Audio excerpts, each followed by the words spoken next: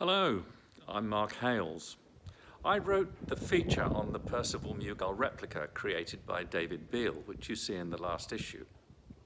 Here's a little bit more of the interview I did with David, which formed the basis for the feature. And as you can see, the batteries in the iPhone ran out before we'd really finished, but I think you'll get the idea. Right, thank you ever so much for coming down. Because I've always wanted one. Ever since I was a kid doing control eye models.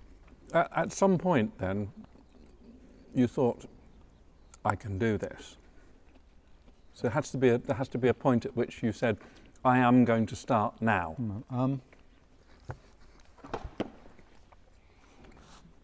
When I had the Tipsy, everyone would say, well, what would you swap the Tipsy for? And I said a Mew Gull. It was the only thing I would say I'd swap it for. The Tipsy just does everything I need. There was XF up in Breton, but that was way out of my price range. So I got a Taylor Titch with a Walter Minor in it, which was my mini Mew Gull. And I was badgered to do that by a very good friend of mine, Frank Ball. To build it from scratch? No, it was a part-built one. It's supposed to have done a test flight, but it was so badly rigged and put together, I ended up ripping it all to pieces and rebuilding it completely. The controls were all wrong, and it was wrong. And there was no way I was going to fly it. Because I bought the thing from the guy, and the guy said, oh, you can fly it back. And I went down there, and we looked at it. And I said, no, I'll be back tomorrow with a trailer. He was really crestfallen. It would have killed me. And you weren't put off by any of that? No. It was reasonably cheap, and I thought it's the only way I'm going to get anything like a Mew Gull. And as it turned out, its handling wasn't very far off. It had the same power to weight ratio. It was 105 horsepower in a little tiny aeroplane, and it went like stink. And it would cruise at V&E. Wow. And then one day, I was down at my parents' in Somerset, and bored one evening, I got a Pilot magazine out, and in the back there was an advert, Mew Gull project for sale, for quite a lot of money. I thought, and I thought, sod it, this is the only chance I'm going to get to do this. So I phoned him up, and it was Tony Ditheridge. Oh.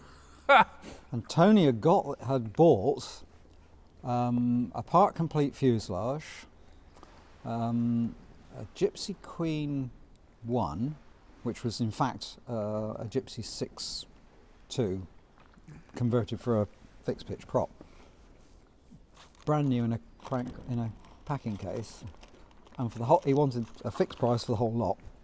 Plus, I could have access to all the drawings, because he was building this replica for Alex Henshaw to go in the museum in Hendon.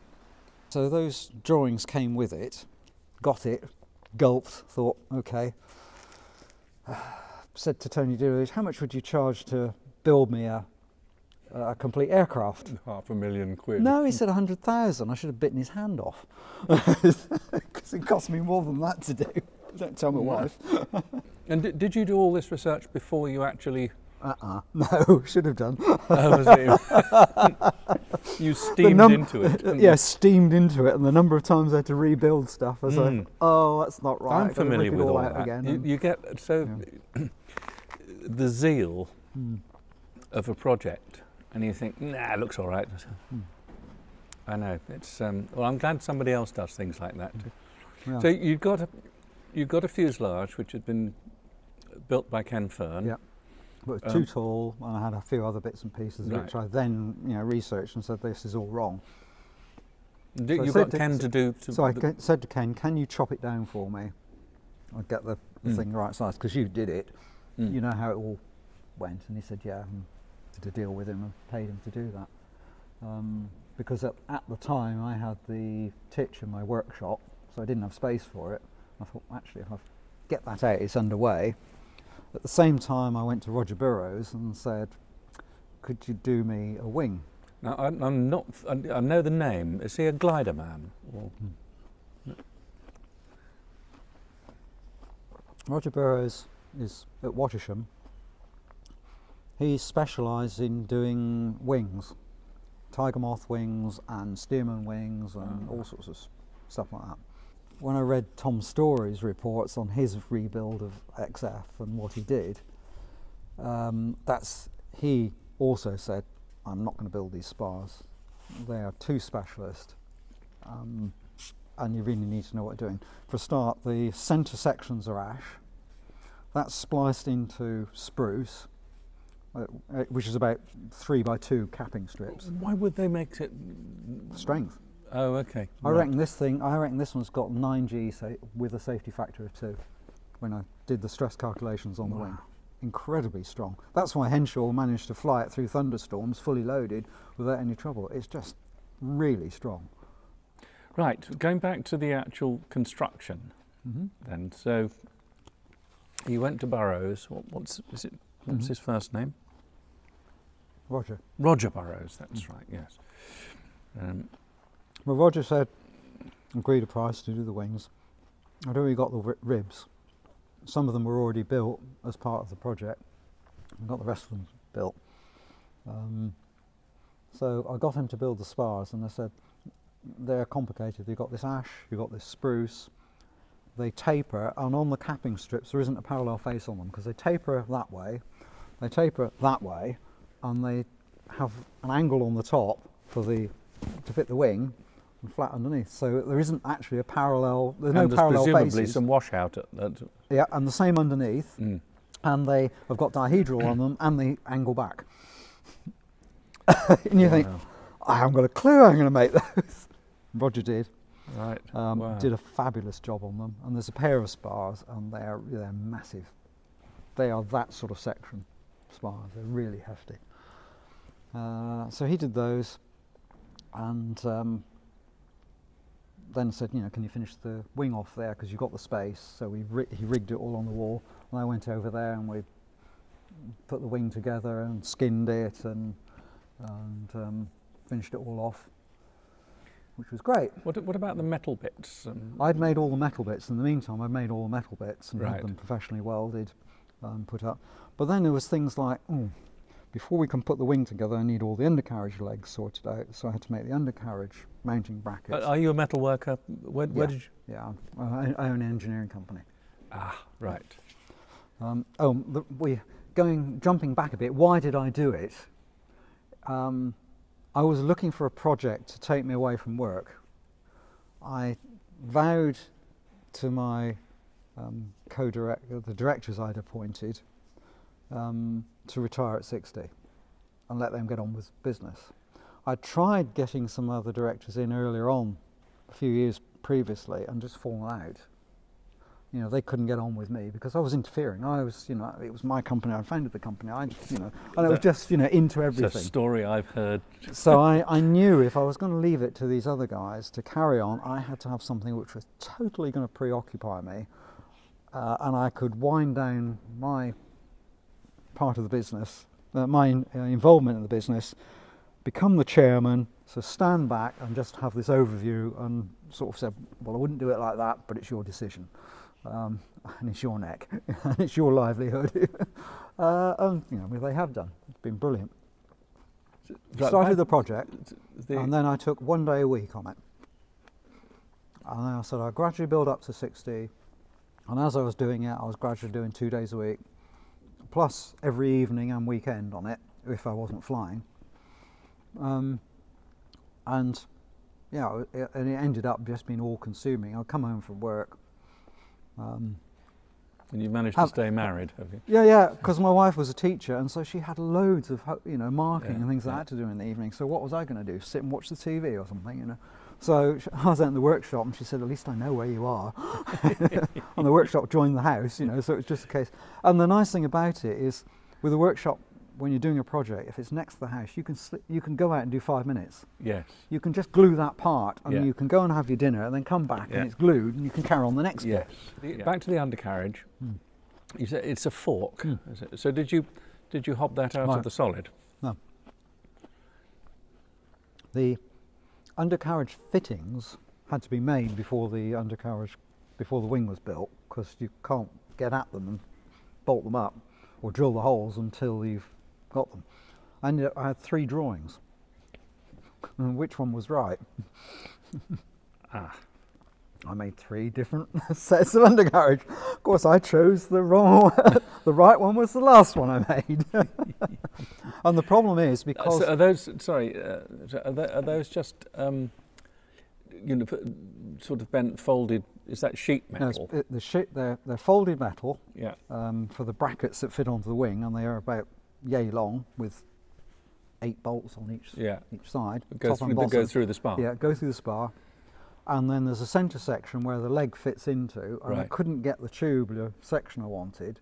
So it's a 4-inch diameter chunk of 4130. I machined down to 1/16 thickness to get the fitting. Bored it all out to get the, you know, the clearance to fit the other tube, because I couldn't buy that tubing anymore because it wasn't available. Right. You know, it's just, you know, so I ended up using solid to make tube. The reason they had different drawings is people had forgotten to allow that the spar sweeps, and it's got dihedral. So if you put the leg on square to the spar, you get splayed legs. Well, that's not right, and they have to be upright. And then you realise, actually, because the spar sweeps backwards as well, you've got a slightly different fitting arrangement. You know, and it's just all to do with all the angles. I project manage the stuff, you know, this is what I was going to do when and everything, and that's what I was saying about doing the wing and the fuselage. I get them done. I knew there were big ones. Yeah. Things like the fuel tanks had to be done, because the fuel tanks fit in the wings, and they have to be fitted in the wings before the wings are skinned. And are they? Do you have bladder tanks in? No, no, they're not bladder. They're aluminium tanks. Just aluminium tanks. Yeah. So again, I got original drawings of the tanks, which were originally turn plate, soldered, but everyone said that's a bad idea, you want to have aluminium ones. So I had aluminium ones welded up, so each wing's got 11 gallons in, and then you've got a centre tank. Where does that go? In front of the pilot? Yeah, just in that bay between the engine and the cockpit. And there's a centre tank in there. And that was a copy of XF. Now, XF actually, after I'd had the tank made, I came across the original tank for XF, which was different. Because what happened is, with Henshaw, he had a whole load of extra tanks made for the thing to get his Cape record. Percival had designed it with wing tanks, a central tank, and a rear tank. Hence the C of G. All linked together, so they all drained down together with one tap. He didn't isolate them. They all filled up and they all drained down again. Henshaw added an upper tank to the front tank, which covered the top of the front tank and came back. Now, the tank I had made, and which is fitted to the Mew Gull, is a one-piece front tank. Not as big, because it doesn't come back where the screen was. So there's no upper and lower tank, it's just one piece. But you weren't looking for, you know, South Africa reaching range, were you? No, but I thought, well, I'll try and put the right sort of size tanks on the thing, rather than having, diddly tanks and not being able to go places. I go down to the south of France and back to see a friend and not have to fill up. You can go there and back, it's not a problem, and it saves a lot of hassle. Will it actually do that? Oh yeah, it's got a 1,000-mile range. Wow. So you said it holds 50 gallons, didn't you? Yeah, 55 gallons actually. Yeah. And that was another thing, the tanks were made before the wing was made, and then when you come to fit them, nothing lines up, and there's all sorts of plumbing nightmares to deal with underneath. This has got a starter motor on it, and the same as XF has now, and that's purely because you try finding someone who's going to swing a 6-cylinder engine for you. when you're out and about, it ain't going to happen. When it's hot. When it's hot, yeah. And you can't start it without someone sat in the cockpit because it'll fall on its nose. It's very light on the tail. With the engine, if the engine starts, it'll just go straight onto its nose, because you're sitting way back behind the wheels in the CFG. So the CFG has to be like that to cope with when the pilot gets in. Now you saw that there's one picture, a famous picture I of saw you Henschel picking walking. the tail up. So. Yeah, one picture of Henschel walking beside his plane, taxiing it, and I thought, that's a very dangerous thing to have been doing. I don't think. But he might have still had the rear tank in at that time. Right. But anyway, so the engines. So we've got an electric start on there. It's total loss system. It's just you charge the battery up and you do 30 or 40 starts on it, and you have to recharge the battery. So it's. What about so? But you then have got to. You've got your fuselage, and you've got your wing. Burroughs has done the wing. You've skinned it. Presumably, Ken Fern has skinned the. So you've got the component parts. Yeah.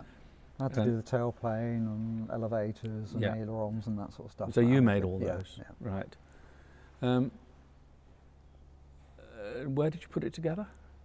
Well, the fuselage and all the tailplane and all the engine installation was done in my garage at home. Right. Lucky I've got a large garage, so I could put it there. I parked my motorbike, put the Mew Gull up on there, thinking, 6 months. 3 years later, the motorbike still was trapped there. It weren't going to come out. Right, so you could do all the installation. Yeah, at home I did, and I made a mock-up cardboard engine and all that sort of stuff, and very carefully measured stuff, and had the engine mounts and welded. The nose bowl and the metal work. The actual spat basic form and the nose bowl, I had a special metal maker. The spats are aluminium. Yeah, it's all aluminium. Everything is all aluminium as it should be, but because it had to be aluminium welded, and I just can't aluminium weld. It just collapses on me every time I try it. I haven't got the knack. I can do steel, but I can't do aluminium. So I made all the cowlings, and I've got the English wheel, and it's got it's got a curve on the top of the cowlings. You can only just see it, yes. But it's a compound curve, and the same underneath on the belly panels and the you side did panels. all that? I did all that with the English wheel, Wow. and did all the beaded edges and the fairings between fuselage. Yeah, they're all done. I did all those. Are those all aluminium? All aluminium. Yeah. Right. There's no fiberglass on it. It's all aluminium as it should be. Right, yeah. right. Yeah. There's only slight differences on the thing. Is I've used cross-point screws instead of slotted ones, so I was fed up scratching the paint every time I tried to undo one. So horrible bloody things. Right. Yeah. Exactly. So you can only go so far. Yeah. In practicality. This is all dope. This is all dope. Colour scheme. 36 coats of paint on it. All hand rubbed down. Did you put the paint? I did the whole lot, yeah. Well, the wings in your garage. The wing was done. No, the wing was done in the hangar. In my hangar where I keep the Tipsy, I put a big 24-foot long gazebo tent, which I got for £20 off eBay at the end of one summer, and it says not to be left permanently outside, and it was one of these things that would blow away. But it's absolutely brilliant for doing the wing, because inside the hangar, I had a trestle for supporting the wing. It was all sealed with nice windows in the thing so the light could come in, but I could put the extractor fan inside and keep all the dust from getting into the rest of the hangar, so nothing got covered in paint. I had it horizontal, and I thought I'd get a really nice shiny coat, so I used quite a lot of thinners on the last coat, because you add thinners and spray it and it gives it. And it looked beautiful, and I came back the next morning and every ply panel dipped, wrinkled. And what had happened is the dope had soaked through, right through to the plywood underneath. Upwards, going. No, it was lying horizontally. Oh, it right, soaked down through it. Right, so you were painting the wing off the aeroplane. Yeah, off the aeroplane. Right. Yeah, the whole thing's painted separately off the aeroplane. Yes. The whole thing was painted off the aeroplane, and it had soaked through, and it had got to the plywood, but of course then the upper skin on the paint had set. So when you put it on the ply, it sagged, and then it had set, and that's where it was going to stay. And there's nothing we could do to get it off. I stripped the fabric off, and I tried soaking it. It wouldn't come back. So I then, tears in my eyes almost, went to Roger Burrows and said, "Look, what can we do, Roger? Can you help me with this? I don't know what I'm going to do." And so I hired the lorry again, got it back over to Rogers. We got it in the workshop, cut off all the ply, and he just said, "I think the ply is too thin on there." So we've put a slightly thicker ply on the top, and it's quite good now because it doesn't really dip between the ribs. It's as it should be. Wow. And we think what it was is because this is metric ply now, and imperial ply, and it was probably just a slightly bit thicker. So this has got the next thickness up ply on the top of the wing now. And so they had to come back again. They had to recover it, redope it, respray it, re-rub it down. 36 coats. Yeah, another 30 odd coats. Yeah. And to match it and blend it. So and a lot of MEK of stripping all the old stuff off. One more question. The glazing. Did you do the? Yeah, I did all the glazing. Yeah, all the glazing and the glazing bars. Yeah. Have you got a little former to? What to? Well, because they're not They're flat. curved. They're flat. They're curved, aren't Oh they? yeah, you do it with an English wheel and tapping it and Yeah. just doing panel beating it and getting all the right shape right. And the glazing. And the glazing, yeah, the glazing is acrylic for the rear section and the side panels, and the front three are polycarbonate, because I thought 250 miles an hour hitting a bird. And are they formed over? Did you make a mould? And No, heat them up? I did start. Initially, I did, and I just couldn't get an optically right because you looked at such a shallow angle through it. You're looking through the perspex. So have you bent them in and trapped it? I bent them in and trapped them, and then warmed them up, and sort of got them to form to shape in place. Wow! But the polycarbonate, you can bend that a lot more than you can perspex. I mean, your journey is, in a lot of ways, akin to the original. You know, Originally it uses lots of things they had to find out, and the very originals had a cellophane-based material, and not ordinary fabric. It would have been no for the screens. Oh, for the screen. Okay, right. It was a celluloid thing, but XF, with its curved form which Drax Cross used, actually used acrylic, and it was one of the first aircraft to ever use acrylic. This was in 1937. Wow! You know, the acrylic had only come out in the mid-30s. It was really, cutting edge, and then a few other aircraft started using it, of course, then in the wartime. But the very first ones had glass. They were all straight laminated glass. Right. Putting it together, that was a bit of a nightmare. Got it to the hangar, rigged it, put all the metal fittings on. You all right? Is it all right? Yeah, I think so. Yeah. Put all the metal fittings on. Got it all right. All the metal fittings actually have little packing pieces. Now, when they built this originally, they probably had jigs. So they probably had a jig they would drop over the wings and drill the holes through the spars. Yes. And the same in the fuselage. And then the thing was made up. Well, of course, I didn't have that. I've got this. And I talked to Tony Ditheridge, and he said, yeah, watch out for the 1/4-inch woodworm. We had a lot of that. Holes which have been drilled in the wrong place. Yeah, no, he said, we had one, we drilled it through this hole and it came out the bracket in the wrong hole on the other bracket. I thought, oh great, I can't afford this, this has got to be right. So I did a lot of jigging up, and I made some special guide tools with long bushes. And I made up and got some drills and extended them. So there's 56 bolts hold the wing on.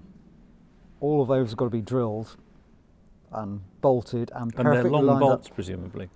Yeah, through the spars they're long bolts, but through the fuselage. But they're all got to go through. You've got to hit a metal bracket on the inside, on the outside. You've got to come through exactly square and parallel with these things, get them right. So all of those had to be done. So I made up a whole load of special tools of my own to line them all up and guide the drills, and started with a small drill and made sure it was perfectly aligned, and then opened it out. And, but one of the drills was 4 foot long, because to drill the rear spar and clear the fuselage and have a drill, you had to be 4 feet away, because you just couldn't get the drilling close enough. It was the only way to drill in. How do you make a 4 foot drill? You get a short drill and you weld on, and you put a piece of tube on it, weld a piece of tube on it, and then you put that in the chuck of the drill, and you true it all up in the lathe, make sure it's all right. Make guide bushes, and you can get 1 foot long drills quite easily. Yeah. And they're long enough to go through the actual bushes that I made. But yeah, that was. And you have to have the hardware, nuts and bolts. Yeah, I used American hardware, not British hardware. There's so many nuts and bolts, it was going to cost an absolute fortune if I used British hardware. But I mean, the very long bolts you have to have made, presumably. So. No, you can get those in Light Aerospace. You just ask what you want and they can supply them. Yeah.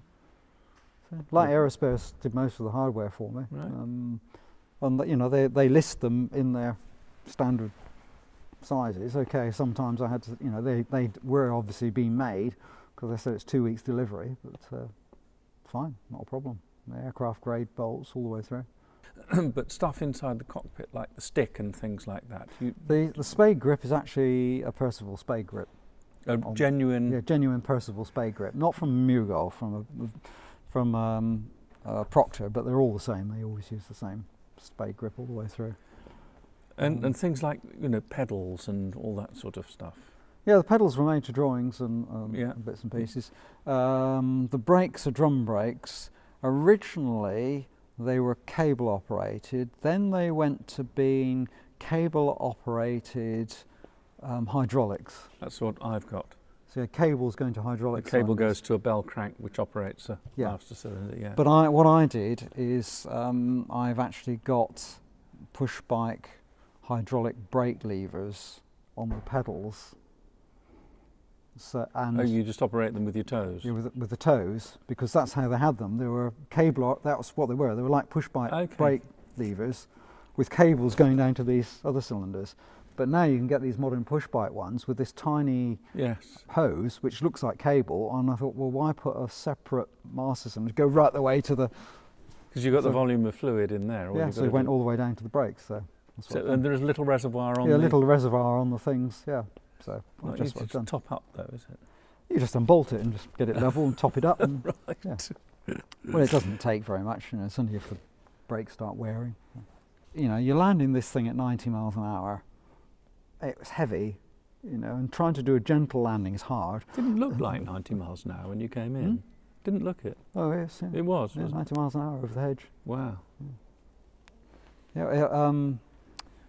It stalls at 85. So you're in the 5 mile an hour window. Yeah, that's over the hedge. You know, it's 95 coming down. Right. In ground effect, it will stall a bit thing. But I always wheel it on because it has a horrible tip stall, really vicious tip stall on it. In ground effect, if you try to 3-point it, and the landing roll always ends up being a lot longer. I learned a long time ago. I tried to 3-point the Gemini, and I've seen videos of people doing it. But the more reliable way is always to wheel it on. Wheel it on. You can put the wheels where you want them. Yeah. And then you're getting drag. Yeah. It's going to slow you down a lot quicker. and actually, you approach, I don't know, 5 a little bit faster and accept the float. But then you haven't got a bounce, which you. Yeah. That's what I do, and then so I just pitch it forward and you can 3-point it, and if the ground is fairly soft, you can do it quite nicely because the tail skid digs in, and it will stop you in a couple of 100 yards then if the ground's soft. But if it's not, it will just float, and the wing will come up, and then you'll end up with a tip stall. And I've just found a video. How does that manifest itself? Does it drop a wing? Yeah, it just comes up, it will float, and it'll suddenly go like that. Have you had that happen? Yeah. I've touched the wingtip before now. So. Yeah, so I don't do that normally at all. Interesting, there's a video we just found with Edgar Percival doing just that. The actual video of him landing in one of the King's Cups races, and how he managed to save the aircraft, I don't know. No, he was a good pilot as well. Yeah, but once it's gone beyond a certain point, yeah, no amount of skill is going to get you out. Yeah, that's it. We I showed it to John Mann, who flies this sometimes, and their thing. And it's how he saved that prop, I don't know. Right, so talk to me about the flying characters. I mean, presumably, who did your test flying for you? Charlie Hook. Oh, okay. Charlie Hook did my test flying. I asked him very nicely. It was going to be Al Mathy, who helped me quite a lot on the project with bits and pieces. There are Al Mathy. There were two people who really sort of pushed me on the project, and that was Frank Ball, who sadly died flying my Titch. You know, he was, you know, you've got to have this Mew Gull, and he was just, you know, driving me to get this Mew Gull. You've got to get it done. You've got to do this and that. So I then contacted Charlie Hook, who graciously said yes, he would. What was it like watching your aircraft fly for the first time? I wasn't too worried about it. We'd done a lot of taxiing trials, and I remember Charlie first took it out, and because they're oleomatics, the undercarriage are with pneumatics, and I set them so it looked right and everything else. And he came out, "You've got to do something about this undercarriage." He said, "I opened the throttle and the wingtip touched," because I had them so soft, you know, it was all compliant.